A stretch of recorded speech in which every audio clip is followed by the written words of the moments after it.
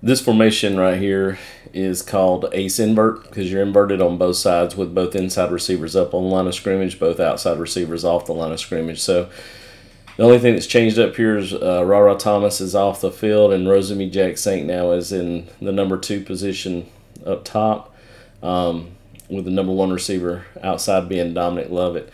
I really love how Bobo schemes this right here to put him in motion. And when he puts him in motion, automatically the defensive back thinks that he's going across on like a jet sweep type or something of that nature.